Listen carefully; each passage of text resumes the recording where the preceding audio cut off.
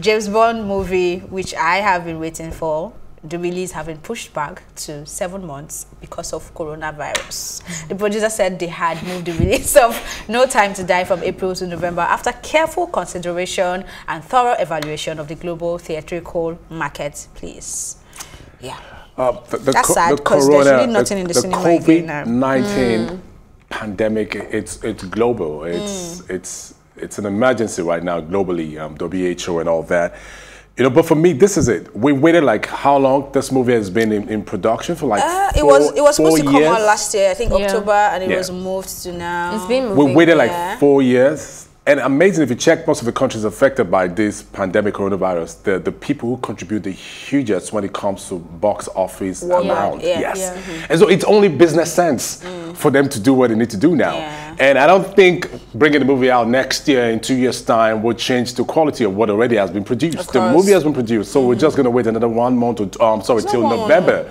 You know, so I don't think that affects anything. And again, this is them showing solidarity with the fact that, you know what, you place human health, then the money you're going to make from the box office, because push the movie to another 2 years, it's still going to gross in what it's meant to gross in.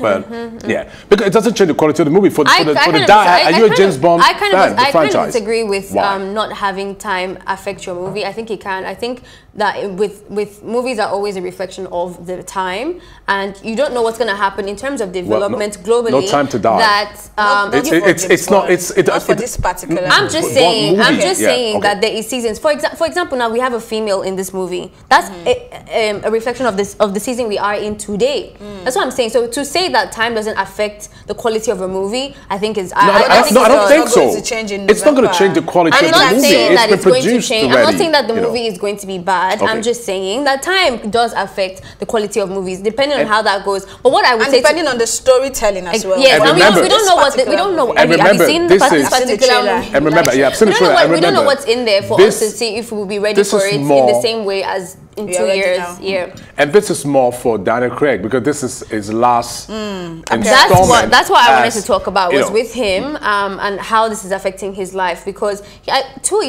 even 7 months, I don't know how many months, November is a long time away, and you're looking at the business side of it, you are slowing down people's profit making. I understand that they had to make that decision because it's not just about the population but themselves as well. They're going to go for premieres, they're going to hold doors and there was already a premiere sometimes last year in 2019 around December in the UK. The first world premiere of it but Corona was in the UK. Well, I'm talking about Corona now. So, you know, there's all of that issues and stuff, and then you see that this is his last one. I'm sure he wants to make a bang, but I think you can look at the story in a good and bad way.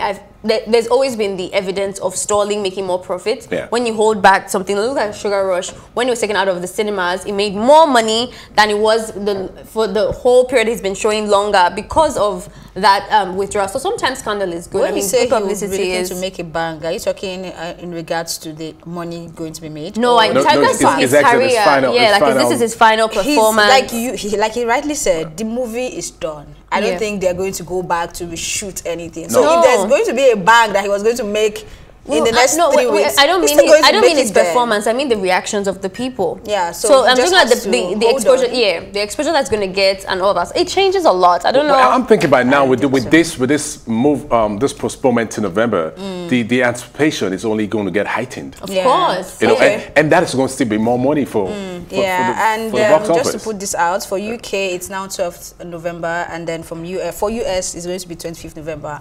There is no particular date for the world premiere right now, but we know we shall see it last. And I'm just hoping that this actually gets better for the November. The best outcome that can come out is that coronavirus gets more contained before November and they move it closer. That's the best thing that can happen.